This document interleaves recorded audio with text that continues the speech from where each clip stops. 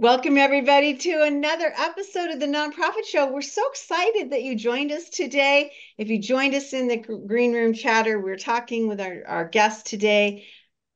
Wow, I'm impressed that you're here today, Kirsten, because she's making a major move to another city in another part of the country in just a week. So bless your heart for coming on the Nonprofit Show when I'm sure you got a lot to do. Yeah. Anyway, but we're going to be talking about something that's really, man, it causes a lot of stress with folks, and it's getting your capital campaign started right. I mean, I'm looking at our and welcoming our new co-host, Meredith Terrian, with us, and she's shaking her head like, mm-hmm. Yeah. Mm-hmm. I know what we're going to be talking about. So we've titled this Capital Campaign Magic because I think that there's probably a lot of science and basic routine to this, but we got to think of it in magical terms because the path forward is quite magical. So we are super excited to have Kirsten Wantland, blah, easy for me to say, joining us today. Also, who joins us every day in and day out, are our amazing presenting sponsors, and they include Bloomerang, American Nonprofit Academy, Nonprofit Thought Leader, Staffing Boutique, Your Part-Time Controller, 180 Management Group, Fundraising Academy at National University, JMT Consulting, Nonprofit Nerd, and Nonprofit Tech Talk. These folks are with us day in and day out, and they've been with us as we have produced more than 1,000 shows, and you can access that archive on our app through streaming broadcasts as well as podcasts. So we will meet you where you are according to what you need.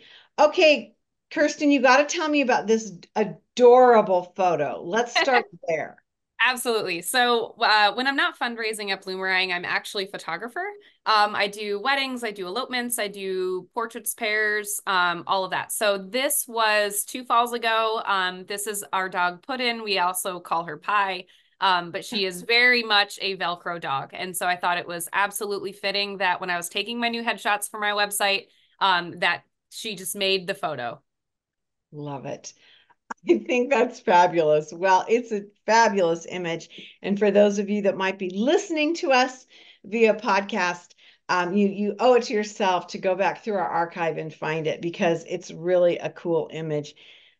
But one of the things we were talking about in the green room chatter, Kirsten, is that everybody that we've had on over the years from Bloomerang, and we never have the same people on twice. It always seems like your team gives us amazing talent.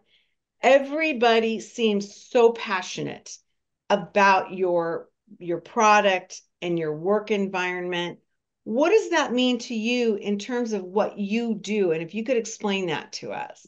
Yeah, absolutely. First, I will just say that, when I was doing my master's in nonprofit management and leadership, I was like, how do I get into fundraising? Like, I know that this is the kind of community connection I want. Like, I love art history. I wanted to be a curator at one point, but I'm like, I need to talk to people. I need to get people to care about what I care about. So I thought fundraising was the best fit. But for me, I didn't know that there were like tools like Bloomerang and like wealth prospecting tools that existed out there to help fundraisers do their jobs more efficiently.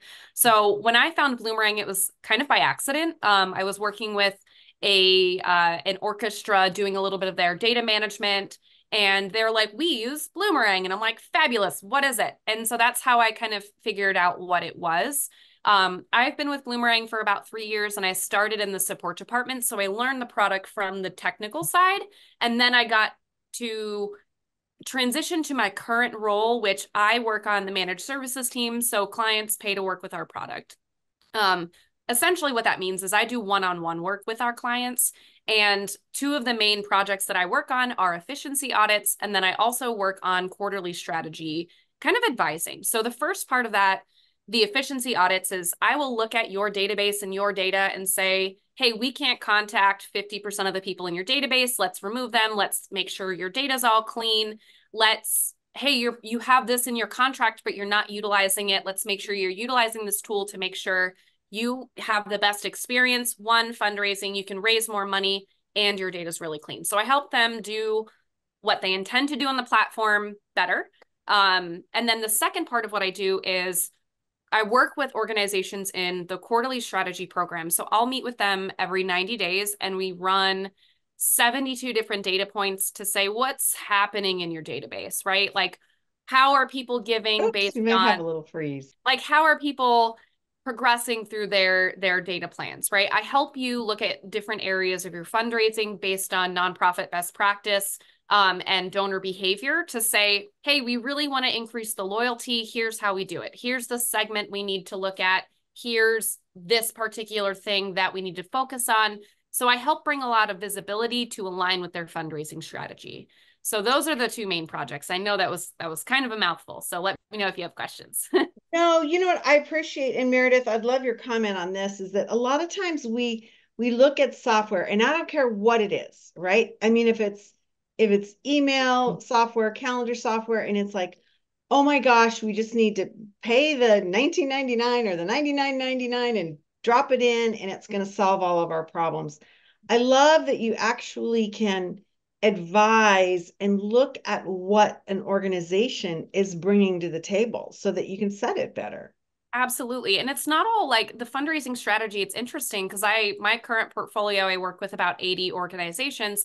They're all so different with what they focus on. Some people are event heavy. A couple of my organizations are very grant funded, so they're just all in very different stages of fundraising. So it's really interesting to work with them. One, because I learned so much not being pigeonholed into one kind of organization or one particular sector or one particular NTEE code. Like it's very interesting for me. And then I get to spread that wealth to the other clients and say, this is what works well for organizations like yours, for organizations that are trying to achieve the same kind of growth, whether it be in dollars or average lifetime value. Like it's really interesting work, and it's a beneficial partnership, especially for small to mid-sized nonprofits where they may not have a lot of bandwidth in terms of staff to pay attention to these kinds of things.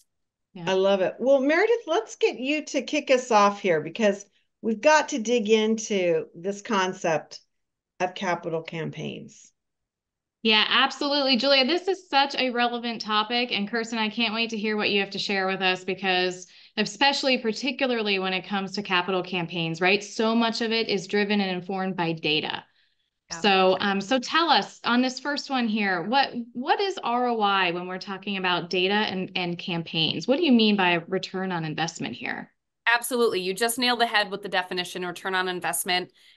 This is one thing we don't always think about as fundraisers, right? Fundraising can sometimes feel like my hair is on fire. How do I raise money the fastest? I'm going to bombard people with email, right?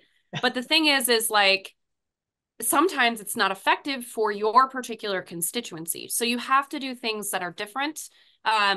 Like when I say structuring a fund, right? Not everybody knows how to structure those things appropriately to be able to see what's most effective for your constituency.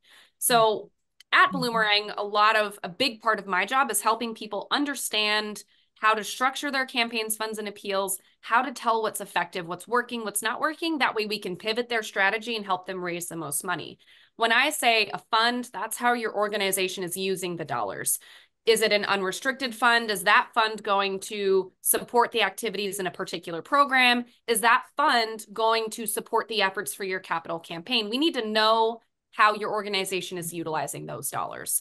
Now, the campaign, that's that overarching fundraising goal. Am I trying to raise $500,000 for a new ambulance? Am I trying to raise $2 million for a new agricultural center? Typically, that is an overarching fundraising goal. It's typically time-bound. You have a dollar amount that you need to reach in order to accomplish that goal. I think of it, I'm a visual girl, so I think of it like an umbrella. My campaign is going over the top of my umbrella. Now, when we think of appeals, the appeal is like what compels that donor to give their money to you. Did they receive a direct mail? Did they receive a mass email? Did they find you on social media? And the reason these are all appeals is because they all will contribute to that campaign. When we structure things this way, we're able to see what's most effective. Did Joe, the board member, call you and you gave $15,000? That's a personal solicitation. We want to see that difference versus the direct mail. So when your campaign is over, I want you to be able to run a report and say, here's my campaign for my $500,000 ambulance. I've raised $50,000 from direct mail. I've raised $20,000 from email. I've raised $175,000 from personal solicitations. You can see that personal solicitation is the most effective. Now, with my example, I just kind of reiterated there, I said, hey, we're going to raise, we have raised $50,000 with my direct mail. Let's say you spent $48,500 on this direct mail. It's not a very good return on investment. But if it costs a couple, if it costs $1,000 and you raise $50,000, you're going to say, hey, direct mail was pretty effective for this campaign.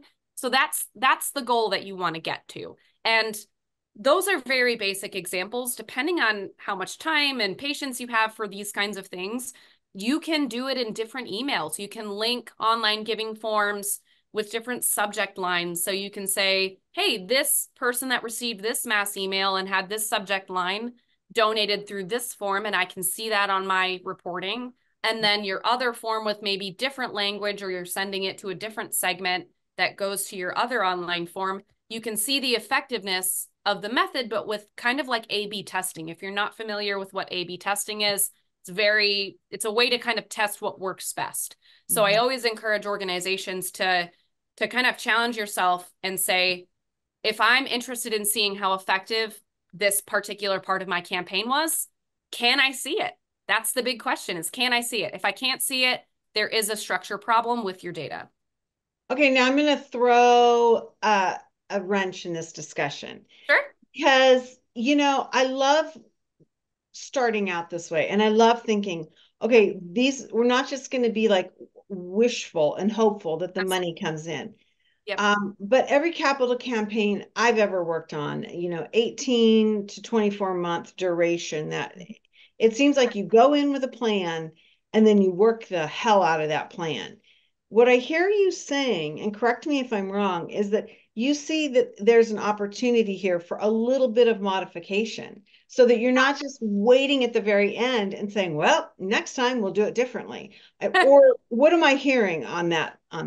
Yeah, I think you hit the nail on the head. I think sometimes when we attempt different fundraising efforts, like I'm gonna do this one special event, or I'm gonna do, this email drip campaign one time during my 3-year capital campaign, right? We can say, we didn't raise that much money, never mind. But the follow-up to that is, why? Was it a language thing? Did we segment appropriately based on, people who were engaged or not engaged? Like there's a lot of follow-up questions that can come from failure, or quote unquote failure, or maybe just not as successful as other efforts. I don't like using the word failure in fundraising because it's not really a thing, right? Like you learn from it and you say, hey, this doesn't work for our constituency. This works for our constituency.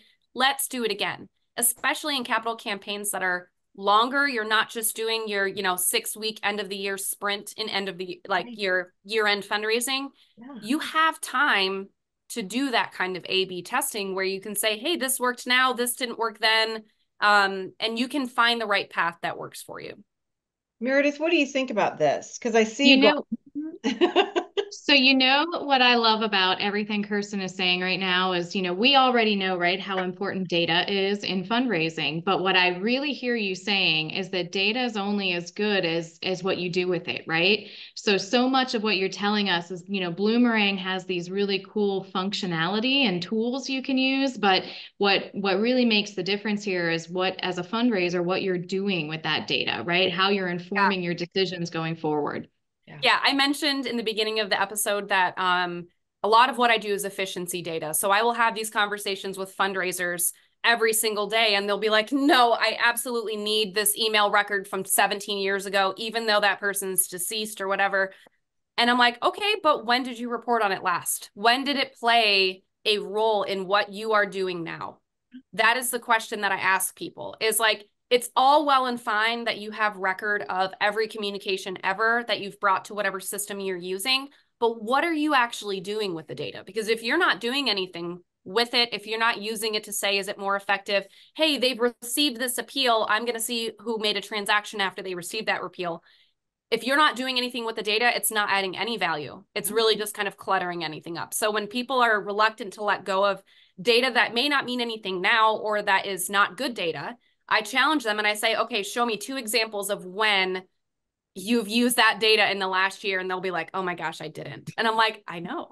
So it's a hard thing, right? Because when we think of data and fundraising, we want to have as much data, but there's data for data's sake, and there's data that is useful. And we have to pivot, especially in a campaign, and say, what is useful data? If we can't answer that question, we're not thinking about it in the appropriate way.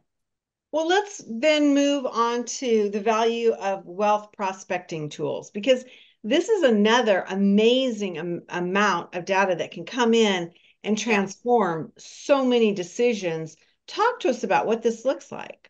Yeah. First of all, I'll answer the question of what is a wealth prospecting tool? This is one of those things where, when I was doing my studies, I was like, I have no idea what a wealth prospecting tool is. How do they know how to ask Joe Schmo for 50 grand, right? How do they make those kinds of asks? The answer is wealth prospecting tools. So one of, Bloomerang's partner is donor search, but there's other ones out there like iWave and things like that.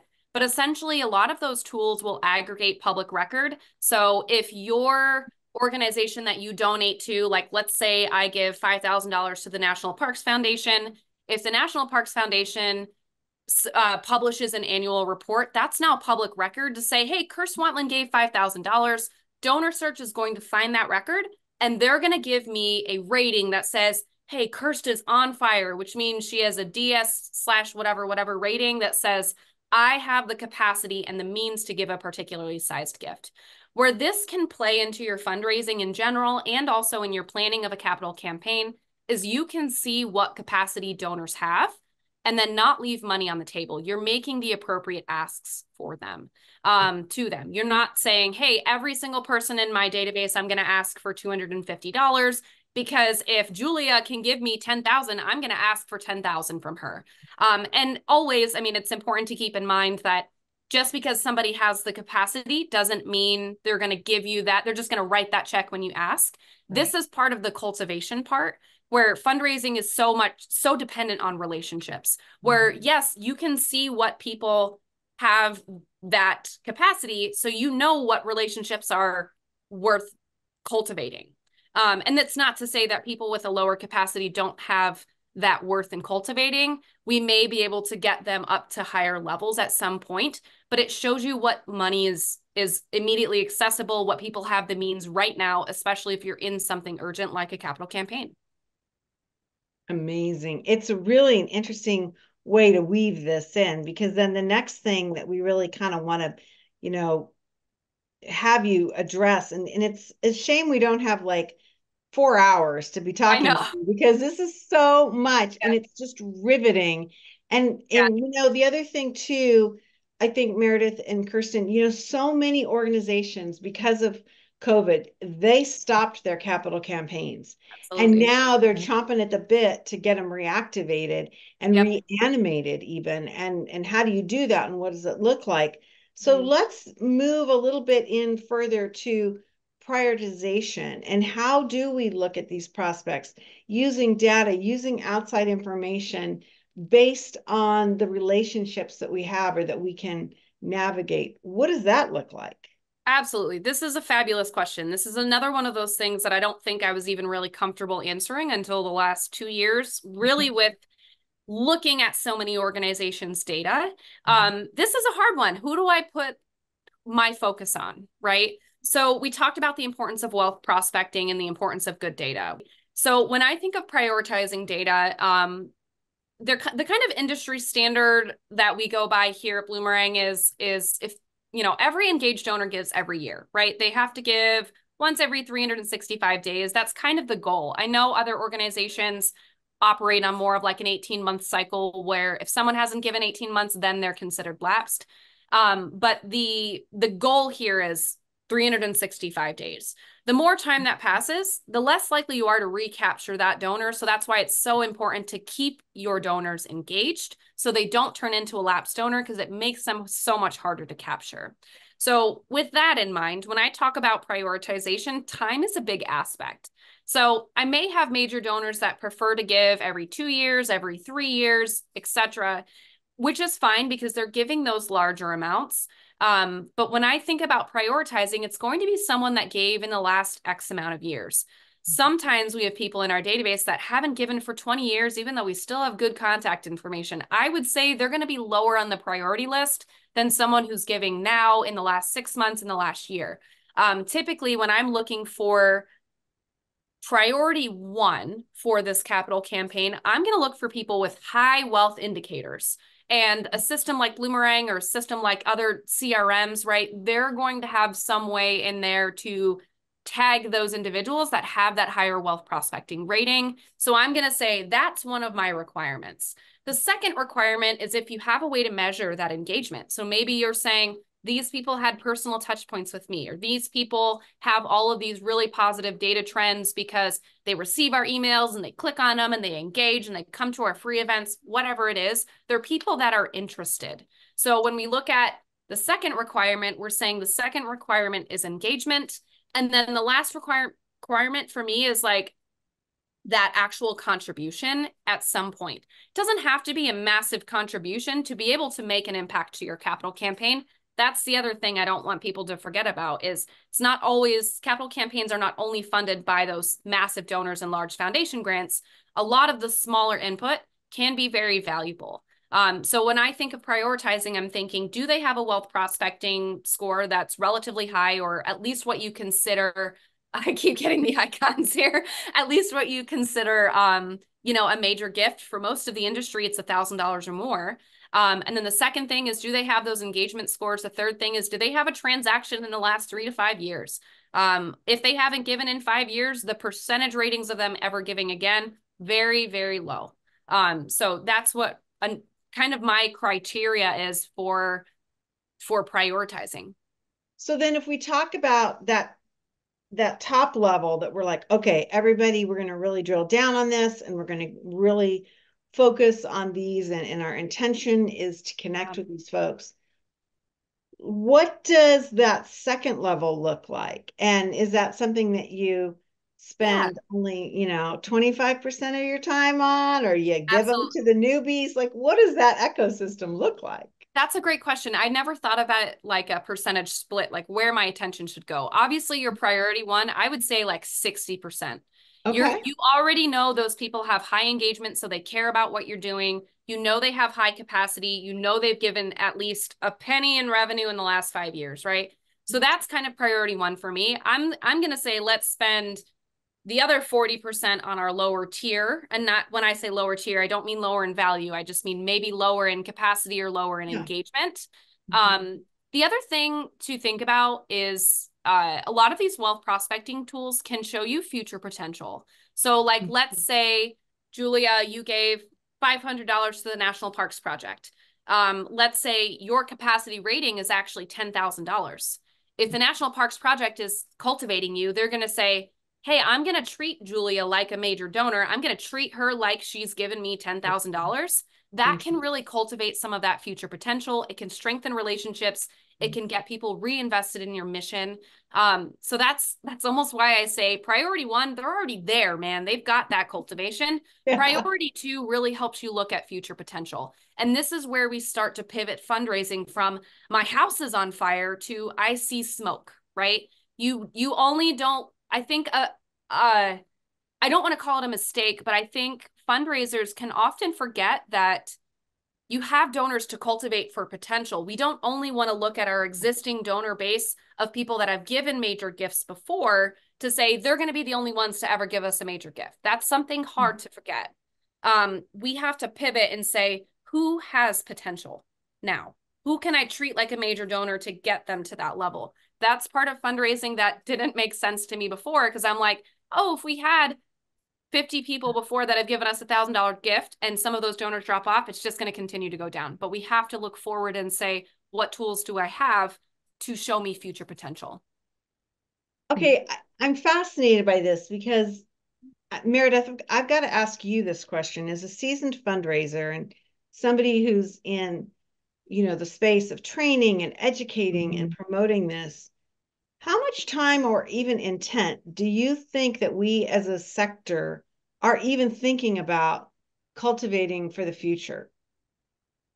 So that is such an important question. And you're right, because, I went to a conference one time early in my career, and one of the best pieces of advice that I got was, you should have a full-time prospector on your team. So somebody who's always sort of looking forward to, who do we add to our pipeline? Who are we looking ahead to cultivating? I mean, like Kirsten said, so many times we put all of our focus on our current donors, but what about those hidden gems in our database? Or what about those folks that, have the potential or the capacity to give more?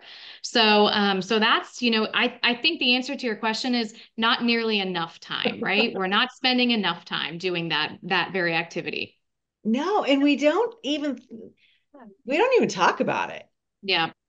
And this is where I think it's interesting, where when you lean into a CRM or a wealth prospecting tool, you may have those hidden gems in your database. The Joe Schmo down the street that comes to all your free events and has a season pass, right, may have money to contribute. He just hasn't been recognized, right? So he hasn't had that investment in his relationship with the organization, maybe on his part, maybe on our part, we don't know. So that's why it's so important to take a look at what you've already got. Capital campaigns often are preceded by a feasibility study. This is talking about, do our stakeholders care about what we're trying to raise money for? This could be a survey. This could be calling all your donors, right? Do they even care? Do they want to support those kinds of things? And when you talk to people in your database, even if they're not your big donors, your major donors, people you think who are going to have a big impact, one, they could have that more capacity. The second thing is they could be seriously interested in supporting whatever you're doing. So that it could be cause enough to get that first major gift from them. Amazing. Well, I have loved this conversation. I mean, Meredith, it's really been fun to have you join us today. You're going to start to see much more of Meredith Terrian, and we will, Terrian, God, I'm telling you, you need to like whack me upside the head. Really, really an amazing conversation. And Kirsten, I love your approach. I love that you're out there. Really helping us to understand how and why we can be successful, just as opposed to like a yay or nay, like woohoo, yay, we did it, or wah, wah, wah. And it tends to be like you're a winner or a loser mentality. And that's just the wrong way to be going about this. So, Kirsten Wantland, I'm going to wish you a grand adventure on your new relocation into the West. We need more great talent in the Western United States. So yay team, bring it on over. Database consulting specialist with our friends over at Bloomerang. Check out bloomerang.com. They have an amazing wealth of information, white papers, blog posts, videos, podcasts. It's free. You don't have to be one of their customers, and it's not gated. I mean, so it's really an amazing assortment of great thought leadership. I can't say enough about it. And I think you'll find that it really can help any kind of direction that you're taking with your organization. So I certainly encourage you to take a look at that. Also, I encourage you to take a look at our presenting sponsors, and they include Nonprofit Thought Leader, American Nonprofit Academy, Bloomerang, Fundraising Academy at National University, 180 Management Group, Your Part-Time Controller, Staffing Boutique, Nonprofit Tech Talk, Nonprofit Nerd, and JMT Consulting. An amazing wealth of talent and knowledge that supports the nonprofit show day in and day out. And we are really, really grateful for this. Okay, Kirsten, I think you've made me less stressed out about this concept. What about you, Meredith? Absolutely. I mean, there's so much confidence to be had in understanding your data, and who better to do it than working with Bloomerang. I've worked with your database, Kirsten, so many times. It's one of my favorites. So loved everything you had to share today. Awesome. Well, thanks so much for having me, guys. I really enjoyed my time. Well, ladies, it's been fabulous. We end every episode of the Nonprofit Show with this message. And it's so funny because I swear it means something different to me every day, and I hear something different. But it goes like this, and that is to stay well so you can do well. We'll see you back here tomorrow, everyone.